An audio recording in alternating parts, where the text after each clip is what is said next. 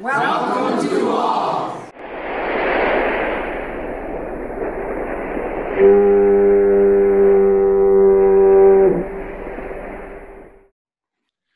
Great. Thank you, Dick. And thanks to the Association of Lifelong Learners at Alpena Community College and the Friends of Thunder Bay National Marine Sanctuary for allowing us to bring this distance learning presentation to your living room. It's a small way that we enjoy being able to share some educational content for you guys on a Thursday morning. I'll admit this is the first public presentation I've ever given in sweatpants, so we're just going to have to see how this goes. My name is Phil Hartmeyer, as Dick mentioned. I'm a maritime archaeologist at Thunder Bay National Marine Sanctuary, and I'm contracted by Cardinal Point Captains.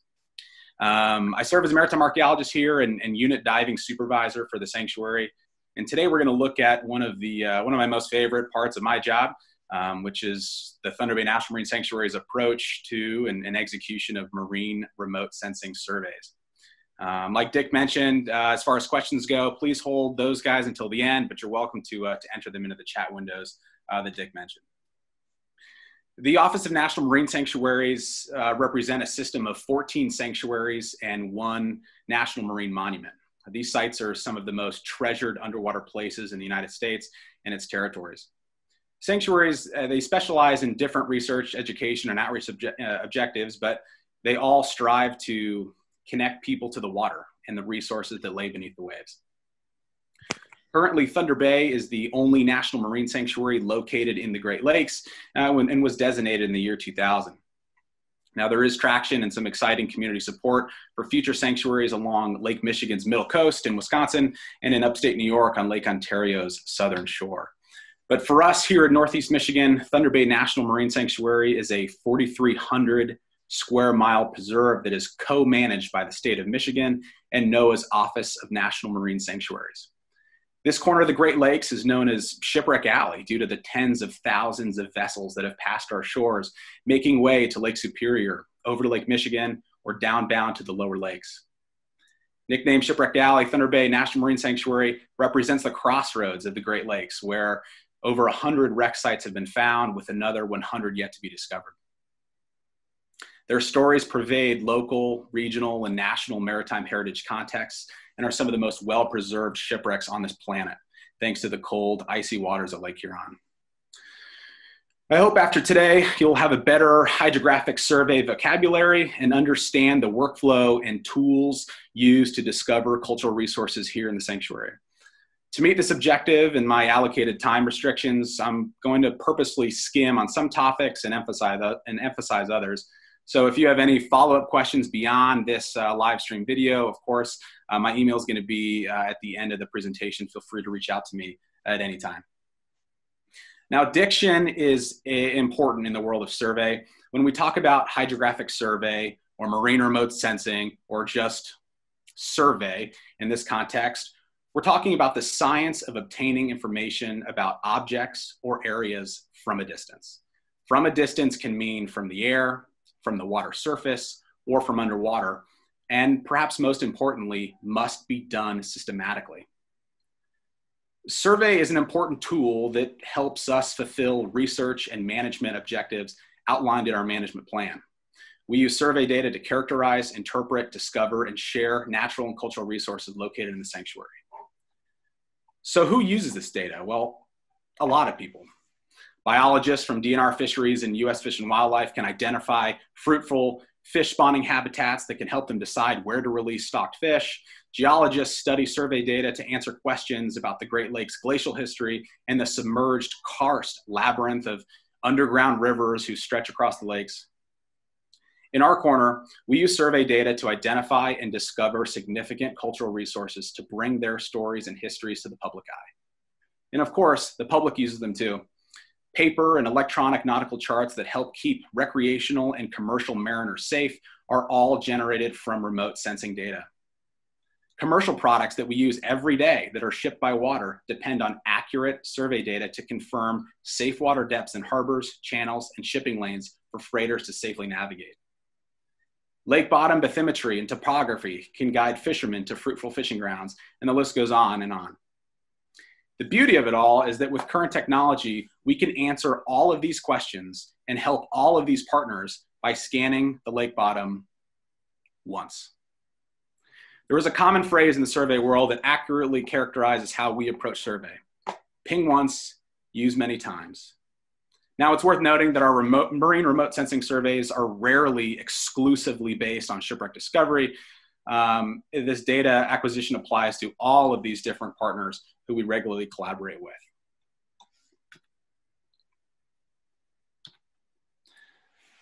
So getting started at the historical research phase of shipwreck discovery, in the sanctuary, of course, 100 shipwrecks are known and have been identified, but for the 100 estimated that are yet to be discovered, the first step is historical research. We're looking for clues that can help answer questions like, when was it last seen? What port did it leave? What was the wind direction and weather conditions of the day on its final departure? Where was it going? To answer these questions, we dip into the historical record. Here in Alpena, we're incredibly fortunate to have several maritime collections housed within a special collections department of the Alpena County George N. Fletcher Public Library. Eric Magnus, Marla Broad, Don Labar, Patrick Labadie, and their staff do an incredible job providing physical and digital access to the nearly 14,000 vessel records housed at the library. These vessel records contain enrollments, historic images, and newspaper clippings. Now, similar collections exist in other places across the lakes, of course, Bowling Green State University, Central Michigan University, Wisconsin Maritime Museum, and others. But these collections were often personal collections at one point that have been donated to these archival institutions for preservations. So in essence, these collections often represent what one or many historians found important enough to keep. And we are, of course, forever in their debt. Now, another depository for this information in the historical research side is, of course, the National Archives. There are two branches in Washington, D.C. and in Chicago. Now, oftentimes, local collections like those found at Alpena County Library are more robust and more organized than these national collections, but occasionally it's the reverse. They have similar records, but are challenging to navigate and sort as their collections, of course, go far beyond the maritime world that we're interested in. But if you're there and have some time, there are some gems locked in the dust that have provided important data to sanctuary archaeologists. These images you see here on the slide are snapshots from a 2015 trip I took down to Chicago, where I gleaned new historic data on over 40 individual shipwrecks that wrecked in Thunder Bay or have strong ties to the region. Now, in addition to those individual wreck site information, we also digitized regional U.S. life-saving service wreck reports, life-saving station logs, court records, enrollments, vessel inspection reports, and all of this data has been transferred and added to the collection at Alpena County Library. Gathering as much historical data on individual shipwreck sites is critical to approach the question, where do we think this is? Great. So we're done. We've got our historical research in hand, at least enough to get dangerous as far as where we're going to begin searching. So then we're taking all that information, those discussions, into a geospatial software system, ArcGIS, Google Maps, Google Earth, those kinds of softwares can use to plot individual polygons. And we take these polygons and we take the average depth of the areas in square miles of these polygons. And by polygons, I'm referring to, on this picture example here, the red and the blue shapes there are areas where we're interested in looking for something. In this case, it's a benthic habitat survey up in Lake Superior, but using the average depth of the area, the square miles, how we're expecting the equipment to perform, what equipment we're using, we can calculate a time to complete figure where we know what we're getting into, we know how long it's going to take, and those kinds of things that are important in the survey planning process. Of course, we take all this data in addition to the historical research and bring that onto the research vessel to begin survey. Of course, another part of survey planning is drawing lines plans, right? Lines plans that are created based on our expected equipment performance. Vessels then, mow the lawn, going back and forth line by line until those polygons are covered. Now, these lines plans can be used from anything from an aerial drone to a side scan survey, et cetera. So once we have our targeted areas that we want to survey, we have to evaluate its environment. Is it deep? Is it shallow? Is it somewhere in the middle? Depending on where we're headed and what level of survey we're after, we might use different technologies. Now, shallow inshore areas can be some of the most difficult areas to survey, with some minor exceptions. Demetrios, pictured here, is beached in Greece, and I think we can all agree that you don't need to be a hydrographer to discover this shipwreck. But on the other hand, if we look at this incredible side wheeler Albany, beautifully imaged by our friend Brian Dort of Photic Zone, and sunk here in Presque Isle County, discovering a site like this is trickier than it looks. Aerial imagery, whether it be drone-based, like in this example, or satellite imagery, is the best way to remotely discover wrecks like these. Sure, you could stumble across a site like this just by looking over the side of your boat, but if you didn't know where it was, you'd be searching for a while. So again, remote access, remote sensing survey, getting into some more techniques and methods that we use in shallow inshore surveys. This is a snapshot of a project we did in 2017. It was the Office of Ocean Exploration Research, a grant-funded project to test the viability of using unmanned aerial systems to map shallow water areas, looking for significant cultural resources. It's taken a snapshot of what we did off a test site at the end of the North Point Peninsula in Thunder Bay. Simple quadcopters, right? There's nothing terribly fancy here. Deploying them from shore and collecting these orthomosaics of stitched individual photographs of a given area. And so what we did is we took those aerial imageries taken by the drone, we took our, we took GPS locations of known archaeological material. In this case, it's mostly broken pieces, fragments, timbers, scantlings, things that have washed ashore or somehow beached in this liminal zone. And those are identified by the yellow dots here in the map. But of course, there's new stuff out there, and that was the sort of one of the biggest results of this test was, can we not only ground truth what we already know about, but can we find additional objects of interest for archaeologists to then deploy, do a snorkel survey, record, etc. In this dynamic environment, a lot of these types of material are shifting constantly, and so a drone is a relatively a low-cost way to deploy an overhead view of the coastal liminal zone. Of course, beyond drones, aerial surveys are certainly not new to the field of shipwreck and resource discovery.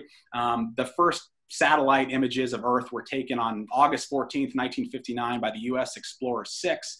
Since then, satellite imagery has improved dramatically to the point that we know and enjoy today. Now, unmanned aircraft have taken these data products to new heights. Pun absolutely intended. And aerial imagery is not limited to what an optical camera can see through its lens. However, in the case of LiDAR. LiDAR stands for light detection and ranging. It's a remote sensing method that measures distance to a target by illuminating the target with laser light and measuring the reflected light with a receiving sensor. So differences in laser return times and wavelengths can be used to make digital 3D representation of the ground. Similar to the mosaic that you see here on the slide, LiDAR data is collected on manned aircraft, and data sets are regularly updated by operators like U.S. Army Corps of Engineers, USGS, NOAA, et cetera. And for us in the maritime world, LiDAR is an interesting data set because laser can penetrate on calm, clear days up to 10 meters of water depth. So as long as the lake shore is calm, we can be able to see into that coastal liminal zone and use that data as we would if we collected ourselves on a research vessel. So great stuff there with LiDAR. And there's other ways, of course, to survey in shallow coastal zones that employ divers and snorkelers. Kelly here has shown tow boarding in the northwestern Hawaiian Islands, which, looking at it right now, looks a whole lot nicer than tow boarding at Thunder Bay at this very day here in a cold late day in April. But tow boarding essentially puts a snorkeler in the water, getting towed behind a boat at slow speeds. The snorkeler is holding onto this dive plane. You can see she's got this yellow piece of plastic in front of her. When the snorkeler sees something at bottom, they can invert the dive plane and quite literally dive down to the lake bottom to get a closer look.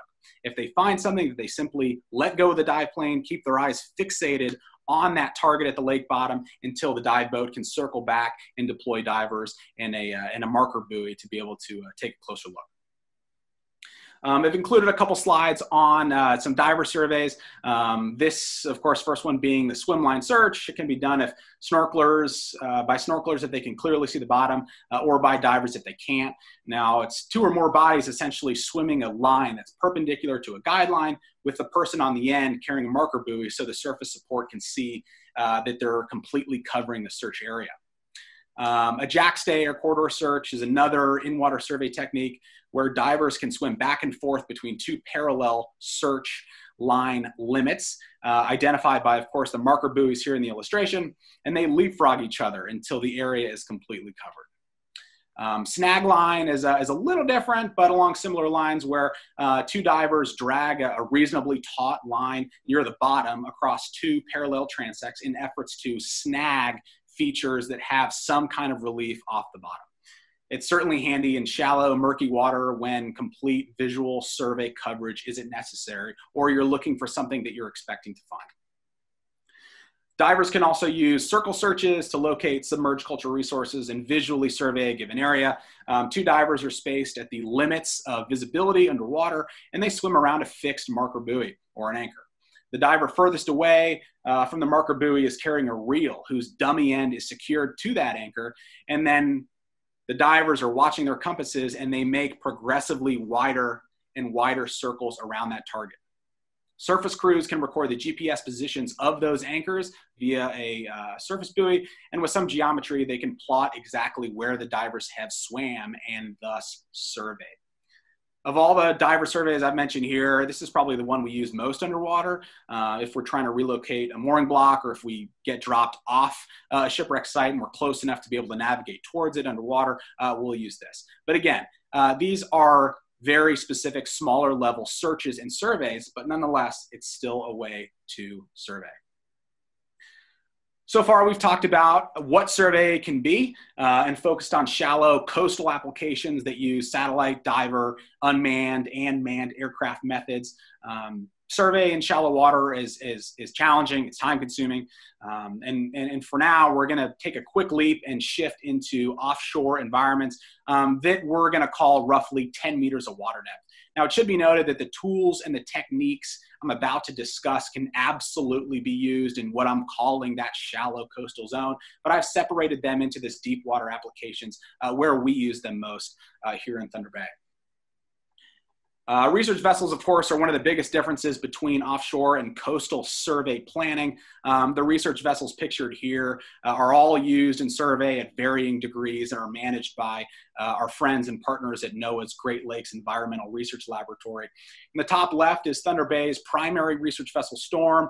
It's a 50-foot retired U.S. Coast Guard search and rescue platform that was renovated and rebuilt in 2008 as a dive and survey platform.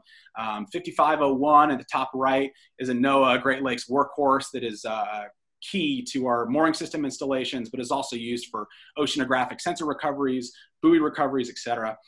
And on the bottom left is NOAA Great Lakes flagship research vessel Laurentian, an 80-foot trawler that is preferred for surveys executed under 24-hour operations, designed to be able to have a crew go out and stay out and be able to be pinging all day and all night.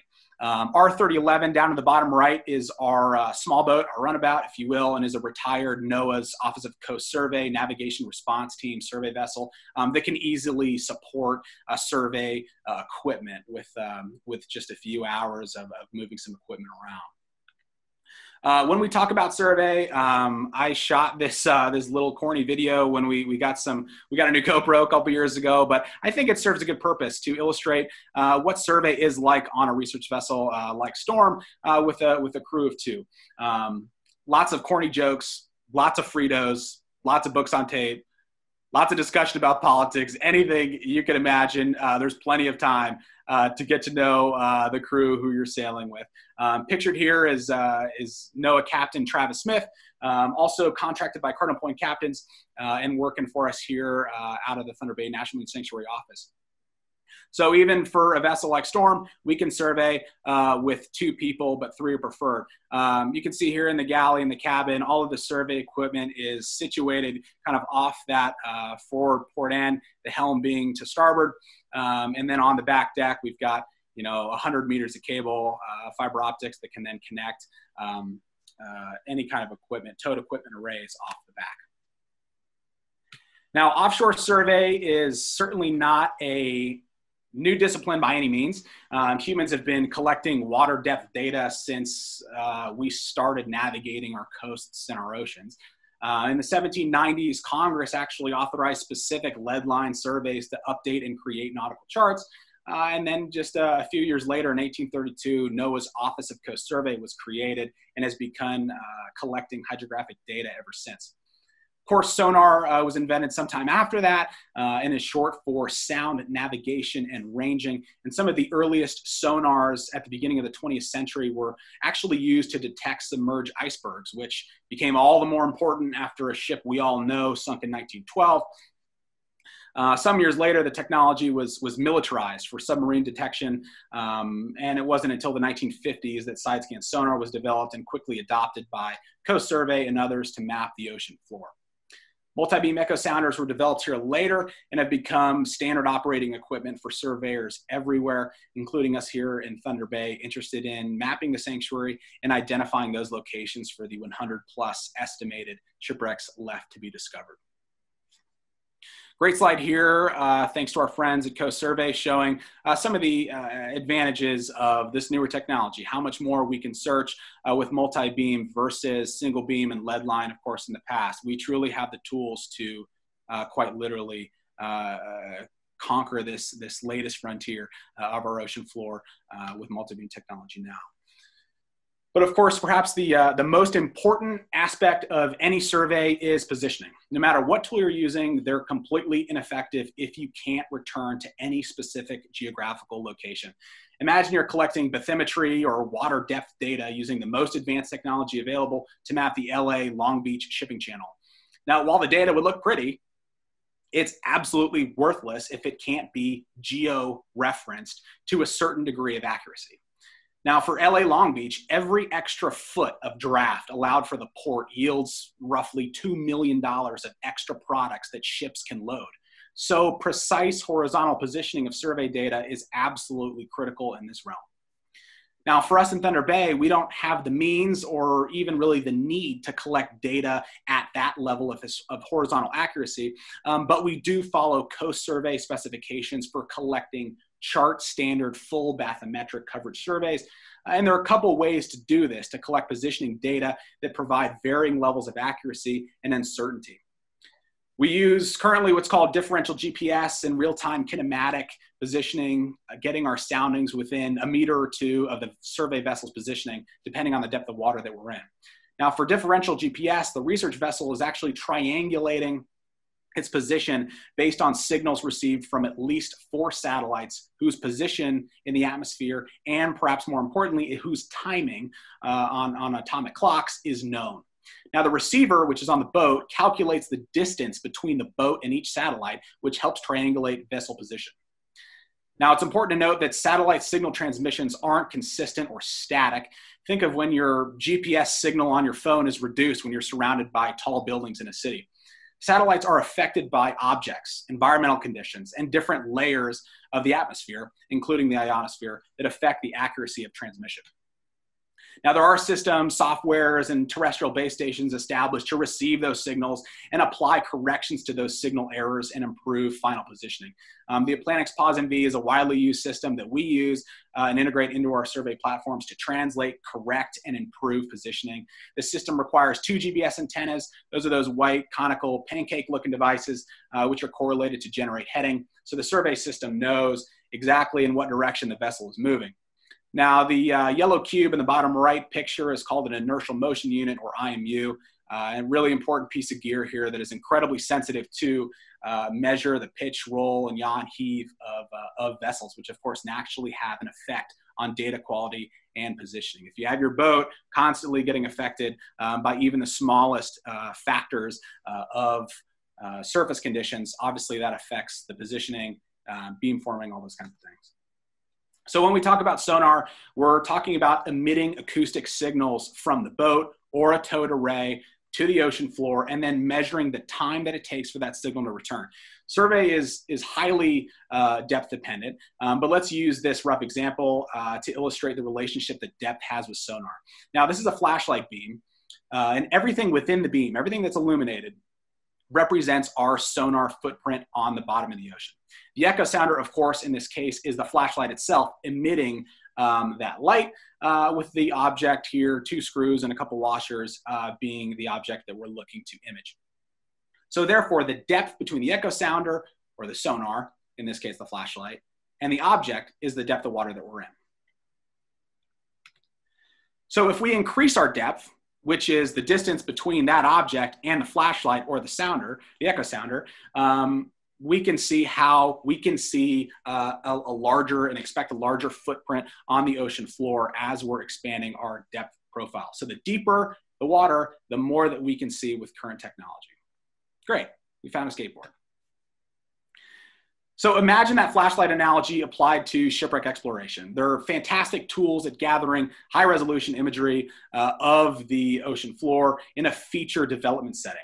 Oftentimes, side scan is towed behind a research vessel, and the power of the sonar affects how deep it can emit and receive acoustic signal returns.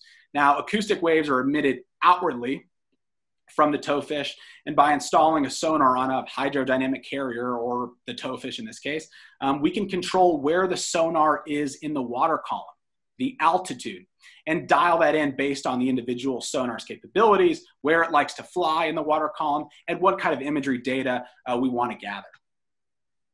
It's a great example used by NOAA's Office of Coast Survey to illustrate how we interpret side scan sonar data. So take a look at this. Imagine we're looking straight down at the bottom of the sea and we find these strange looking beasts here. Now, sometimes shadow, right? Because we're emitting sonar, we're emitting acoustic waves sideways. And of course, there is a shadow with objects that are higher off the bottom, right? The ocean is not flat. In this case, a herd of camels is the example here. So acoustic shadow interpretation is critical in analyzing shipwreck sites, especially those too deep to dive. And we run many passes over a given target to get different angles that can provide more information. They can provide rough measurements of how tall the site is off the bottom, what it would look like if we were standing on the lake bed, staring straight at it, for example. A few examples of how different sonar passes of the same target can tell us different things. From the image on the bottom left, the target's acoustic shadow looks like an apartment building, whereas the image on the top, obviously it looks like there is something narrowly impacting and impaled in the lake bed, almost sticking out like a alarm dart. This is target 2, discovered in 2017. We're going to get back to this here soon. This image illustrates a little differently what side scan data collects in a cross-section view. Of course, the red waves are acoustic waves being emitted from the sonar and return after they hit a large object or the ocean floor. And you can see that returns vary based on the density of that object, and of course, its height off the bottom. So something that's sitting a little higher above the lake bottom has a bigger shadow. Now, side scan has its own set of challenges and limitations. Lack of precise positioning is the biggest one, right? Every time we add links in the chain that can affect precise positioning is something that we have to accommodate for, right? So we have to accommodate additional sources of error, like the lateral movement of the fish underwater, effects of sea state on fish position, et cetera. And of course, maintaining safe altitude. Altitude is collected real time by the towfish, and surveyors topside, we can let cable out to lower the towfish or bring cable in to raise it in the water column. Of course, the image you see here is certainly a really bad day for somebody. The black strip is the depth between the fish and the ocean floor, and you can see it's actually the towfish is losing altitude as it strikes the mud bottom here and then is lifted up, as you can see the distance between the sonar towfish and the depth increasing after that impact. Sonars don't have to be towed, though. A quick slide here on the EdgeTech 6205. It's a multi-phase echo sounder, which is more or less a hybrid between multi-beam systems and side-scan systems. It can collect high-resolution side-scan imagery, but also seafloor bathymetry maps. We partnered with the University of Delaware, who brought this 6205 to Northern Michigan for a shipwreck survey in 2017 as part of a NOAA's Office of Ocean and Exploration Research Grant. It's shown here being pole mounted to a rigid arm on Laurentian that swings up during transits and then just swings down at a 90-degree angle when we're collecting data. This was the survey and the team and the equipment part of the team that we when we discovered this target too, that we're going to continue to weave through this story. Multi-beam. Like side scan, multi-beam echo sounders transmit and receive acoustic waves. They do this by transmitting a sound pulse or a ping through its transmitters at a specific frequency, and then they receive the same pulse through a receiver. It's two parts of this equation. Now, the system processing unit calculates the distance and the time that it took that ping to be transmitted and received, and then they can associate a depth value to that ping. Now, multi-beam echo sounders have several transducers that exponentially increase the width of that beam. And of course, the beam being what you see here in this diagram, it's a fan-shaped horizontal collection of pings, each one having 400 depth sounding. So quite a lot of data being collected by every single linear foot of ocean bottom that we're mapping with multi-beam. So there is a transmitter and a receiver, and you can see that it's transmitting long, narrow but wide beams, and it receives the beams in a longer sort of fore and aft direction. So we can add time delays to this so the multi-beam can actually receive or listen for additional waves, additional pings, additional beams. So we're basically, what we're doing is we're forming and recording a conical shaped data set. So skip through this guy. So how does this integrate, right? How do we take these two pieces, a transmitter and a receiver? What does that look like on a boat? This is a typical wiring diagram of a multi-beam echo sounder survey system. This diagram is actually for a Reson 7125 multi-beam that's currently installed on a National Park Service 30-foot work skiff that we're looking forward to working with and surveying on this field season. Now, at first glance, there's a lot going on here, right? Lots of arrows, lots of lines, lots of things. But when you divide the diagram into its individual systems, like positioning, right? You can see the orange pause MV they were familiar with, the yellow inertial motion unit.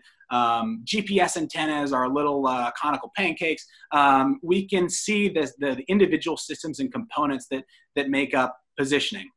The multi-beam itself, sound velocity collection data.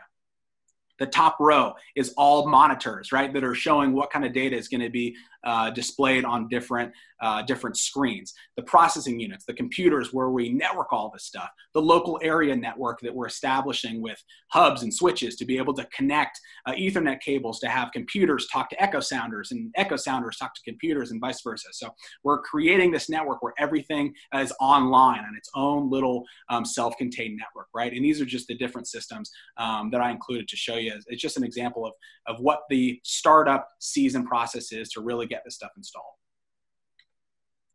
This is a data set collected in 2016 showing multi-beam data, what it would look like. What's really cool is you can see the nice color gradient chosen here to illustrate higher and lower depth sounding values. Just take note of the blue and the sort of darker green pits or depressions in this data set. Those are actually sinkholes where the karst limestone layer beneath the lake bottom has been eroded by underground aquifer systems to the point of collapse, causing underwater sinkholes at the bottom of Lake Huron. Incredible way that survey data has become incredibly interesting to geologists and hydrologists, and sinkhole research has been huge for the sanctuary, and of course it's just a wonderful thing to be able to partner with folks at University of Michigan, Grand Valley State University, and others to be able to study these sinkholes and using survey data to find out where they are. Quick side-by-side comparison of multi-beam imagery with an exaggerated color ramp to show the relatively steep slope contour off of the northeastern side of Spectacle Reef in northern Lake Huron. These images were produced last year during a survey set to discover the aircraft remains of Air Force Master Sergeant William J. Wyman, whose Piper supercruiser crashed in this area at the end of February 1959. Wyman tragically spent his last few days in the Spectacle Reef Lighthouse. It's an island in the middle of the lake. And so we were set out to go try and find what we could about his last few days. And we can absolutely detect targets like an aircraft with multi-beam data sets here on the left.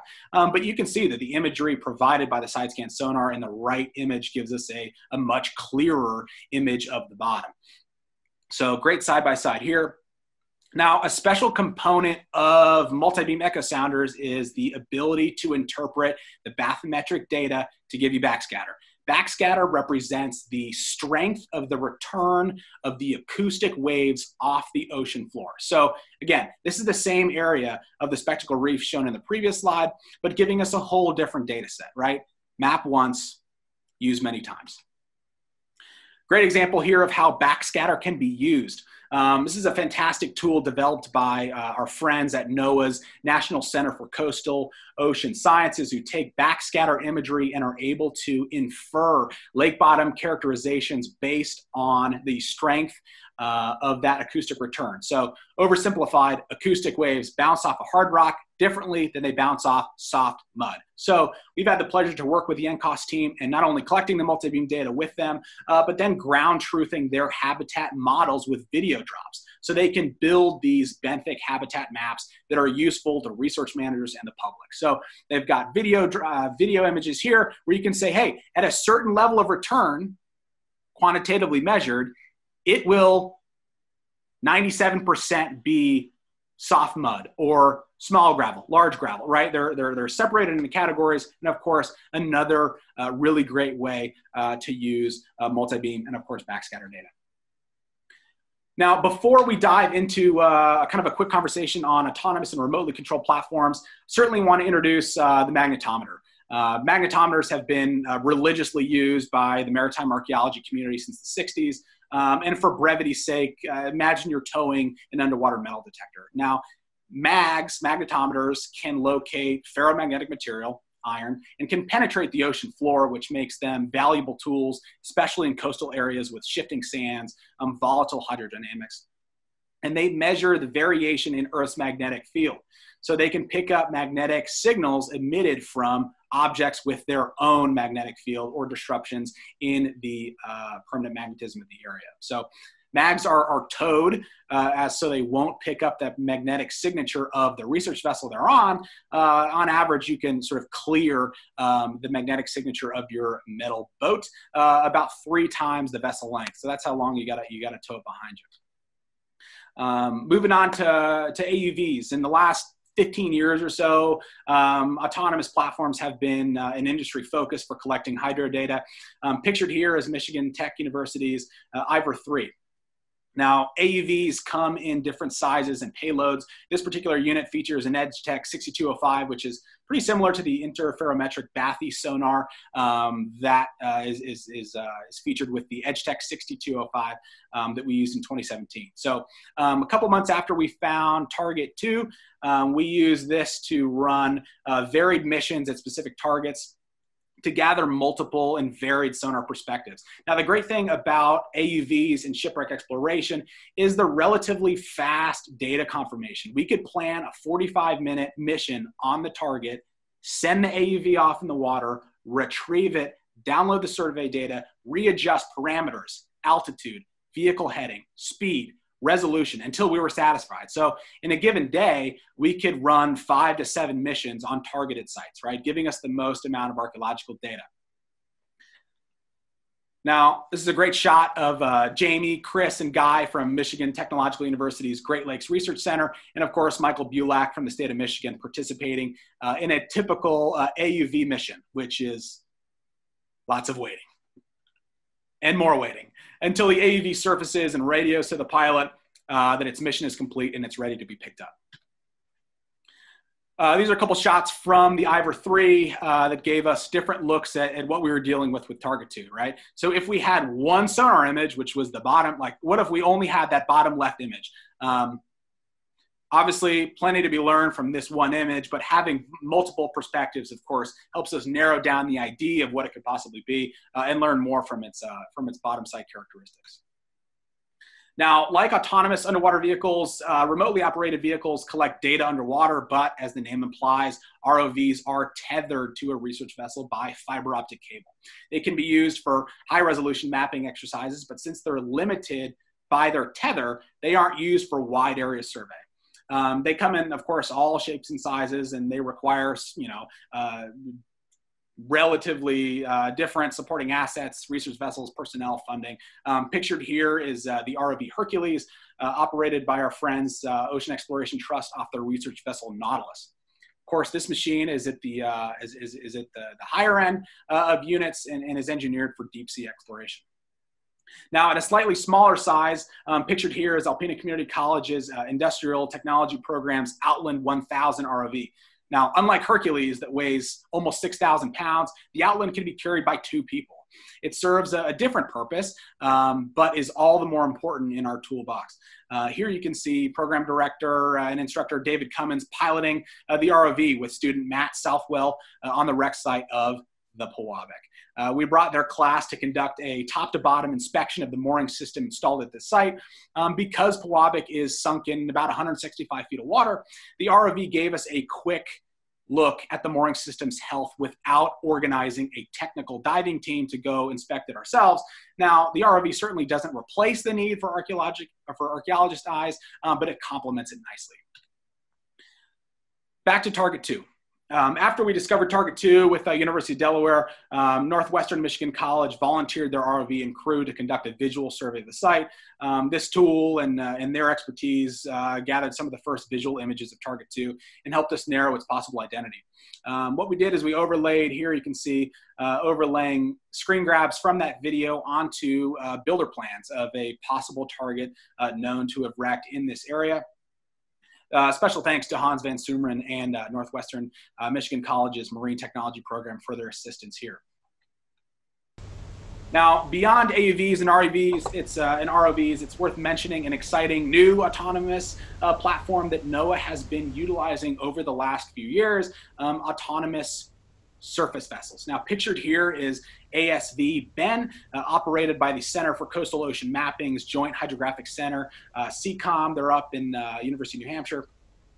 Their operators joined us along with Ocean Exploration Trust last May for an experimental survey off Rogers City. Now, Ben here is jet-driven and features a similar multi-beam system employed on our research vessel Storm, and you'll see here some drone shots shot by David Cummins at Alpena Community College of RV Storm towing Ben out to a survey area.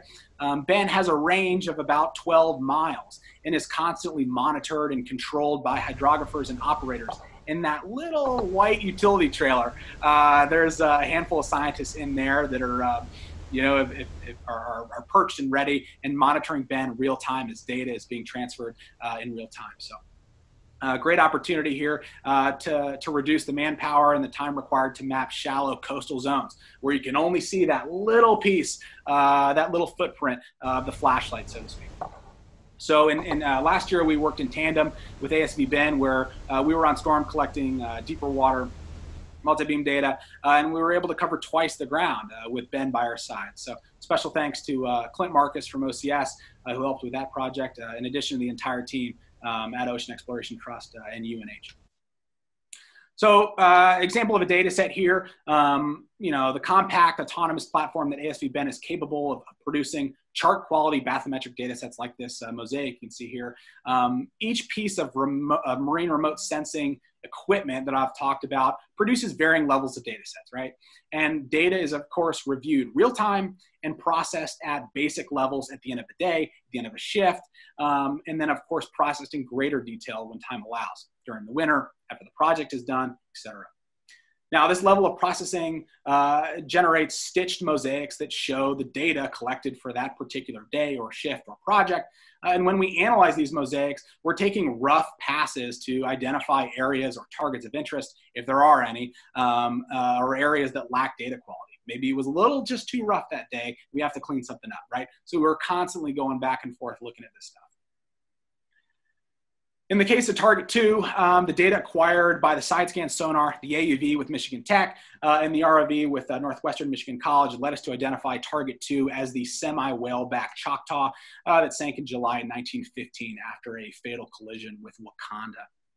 Now, it's worth repeating here that our marine remote sensing surveys are rarely exclusively based on shipwreck discovery. We're always collaborating with biologists, geologists, chemists, hydrologists, and others who regularly inform these surveys and improve our data collection procedures to help them answer their own research questions.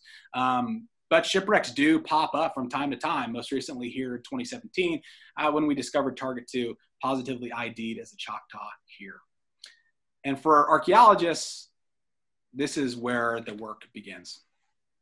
During the sanctuary survey planning and data acquisition stages, our perspective is generally broad. We're looking kind of above that canopy. And if targets like shipwrecks are discovered, the perspective narrows considerably. We'll dissect every kilobyte of data looking for clues to answer archaeological questions like, how did the ship impact the bottom? How wide and what are the contents of its debris field? What's missing from the archaeological site here?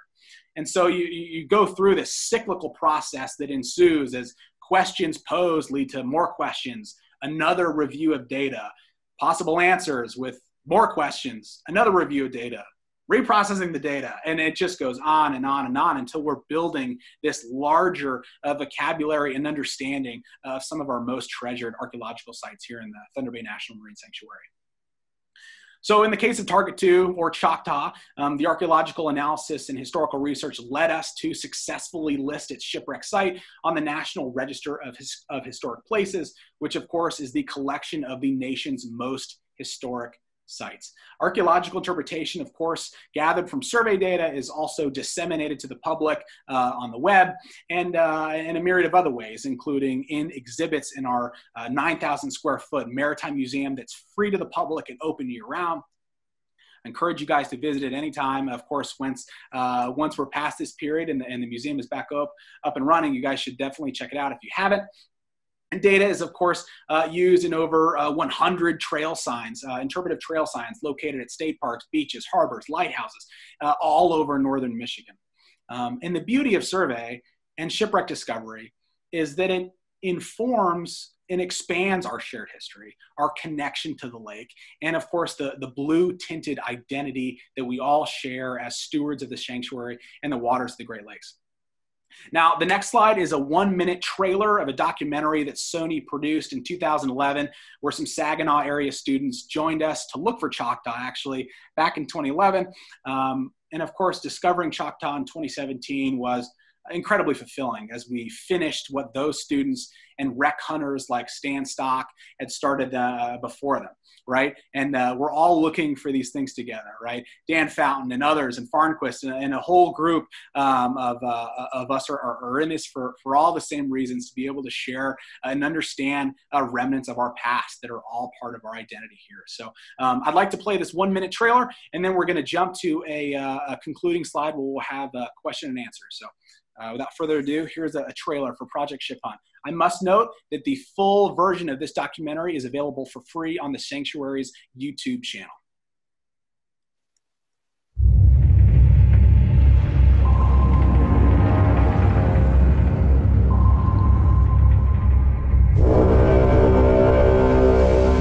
The hazards in Thunder Bay have accumulated a great number of shipwrecks. If you go in that water, you don't have long to live. That's the reality, even for us today. This is a massive water highway. Lots of ships, bad weather, fog, human error. Accidents are bound to happen. Hence, we're Shipwreck Alley. There's a lot of shipwrecks, but not all of them have been found. And so what we're going to do is go find one. Today, Thanks to the power of these Sony Vaio laptops, with a second-generation Intel Core processor, we're able to take millions of data points, peer down thousands of feet, and find shipwrecks. And yes, there will be adventure. We was gonna do something out of the box, something different, something that people don't normally do. I'm a small town guy. I've never done something this big. I thought this would be a cool experience to learn things beyond my horizon. Oh, you got something right in front of you. Hey, you guys see that? What are those? That's it? This isn't just a ship hunt. This is a lesson about life.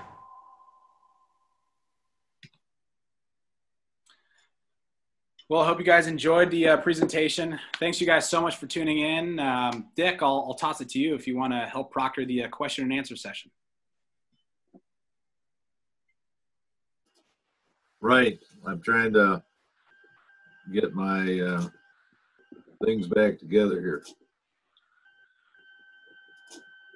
Now, there was one question I sent in about some technical details of sonar angles, and Phil, thank you for answering that.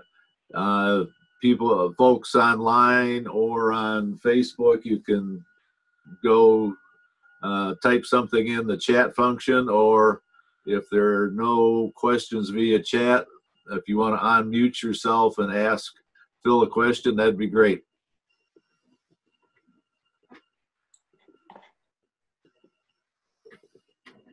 We did have one question, Phil, come in on Facebook. How deep's the Choctaw? Choctaw is roughly 300 feet of water. That's pretty deep. And I've got, yeah, Dick, I see a couple questions here I can jump in on. How many degrees spread do your sonar devices have? The 2040C that we're rolling on RV Storm has 140 degree beam angle. Steve Wilson, great to have you, asks, do you also record the depth of water so this information can be coordinated with NOAA boarding charts? Absolutely. So the data that we have is used for many reasons, that being one of them. We're able to take our hydrographic data sets and then ship it to the hydrographers at NOAA's Office of Coast Survey, and they'll be able to take that data and then update nautical charts with it. So being able to line up and align workflows, performance, equipment better with OCS helps usher that along, but absolutely. Okay, Phil, we have Phil, we have a question from Martin Klein on the Facebook. The question was, were any wrecks found with the Ben survey? Excited.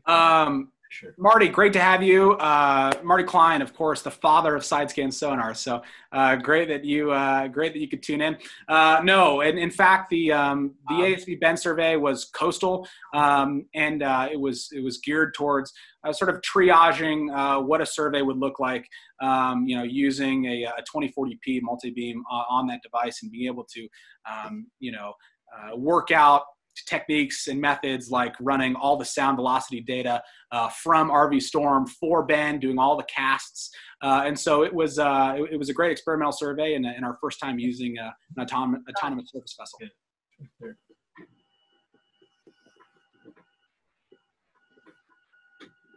We have a few more items on the Zoom group chat. Thanks, Bob, for letting us know how you're exploring Lake Avalon. That's great. That's great. Lucy Green wants to know what your favorite shipwreck is. I think if anybody who knows me out there, I would be. I think a lightning bolt would come through this building right now if I didn't say the Pewavik. So I got to go to Old Trusty, the passenger package freight propeller, sunk in 1865.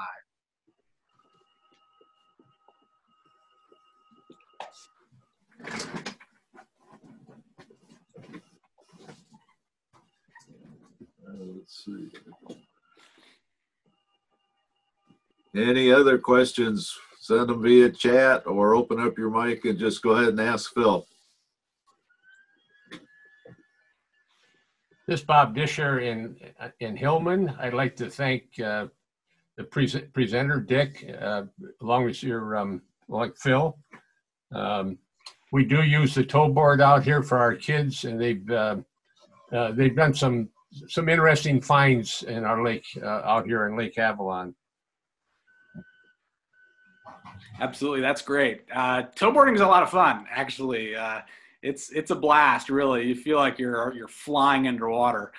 So that's great to hear that you guys are using it out there. That's fun. Yeah, I want to shout out to Katie Wolf. We'll call you, Katie. There's our neighbors out here. Tyler Hartmeyer asks, do you ever come across water snakes in your dives? Thank goodness no. That would end the dive pretty quickly, I'm afraid. We did see a mud puppy in our lake, though, a handful of years ago.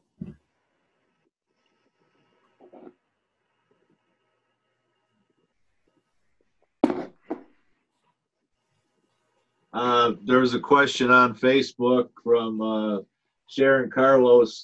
Did you find the airplane? We did not. And airplanes are tough to find. You know, they often are coming and hitting the water surface at much higher altitudes, and they're unfortunately coming in pretty hot. So they're usually a lot more scattered in their archaeological signature. But no, we weren't able to find it there on that northeastern side.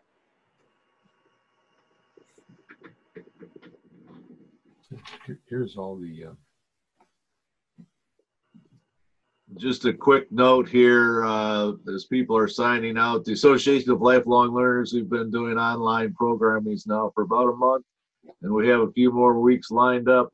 So if you are interested in any of our programs, just send us an email to all@alpinacc.edu, and we'll put you on our distribution list for future programs. Great.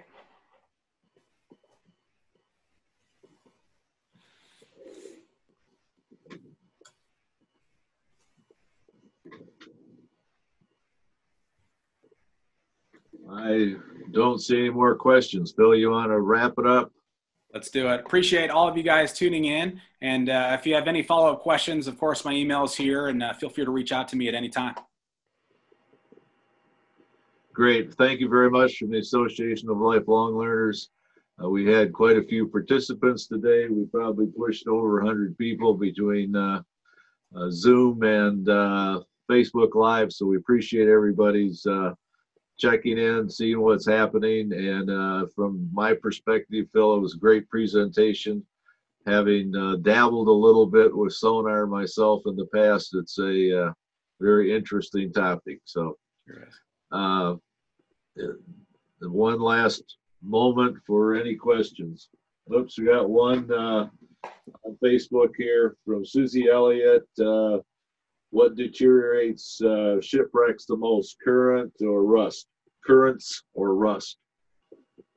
Shipwreck deterioration, you know, it certainly varies in by environment, right? The reason that we've got these incredible intact preserved shipwrecks here in the Great Lakes is cold, fresh water. So here we've got a really great environment for shipwreck preservation, but of course, salt, teredo worms, biological material, and organisms eat away at wooden and organic materials in the oceans a whole lot quicker.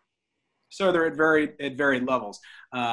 But in general, up here in the Great Lakes, they're in generally better condition here than elsewhere where archaeology is happening. We had a question about zebra on Zoom chat about zebra mussels, and are they deteriorating the underwater cultural resources? It's a great question, and it's one that's sort of hard to answer, and it's got a few different perspectives. Are they deteriorating underwater cultural resources? Well, if you take it from the perspective of mussels attaching themselves to wooden shipwrecks, there is damage that happens, especially when those mussels are pulled off. But as far as them impacting cultural resources on a larger level, if they're left undisturbed, I think the verdict is still out there. So we're of course trying to monitor these sites and watch as zebra and quagga mussels now populations are ever growing, and really what their effect is on shipwrecks is sort of yet to be determined.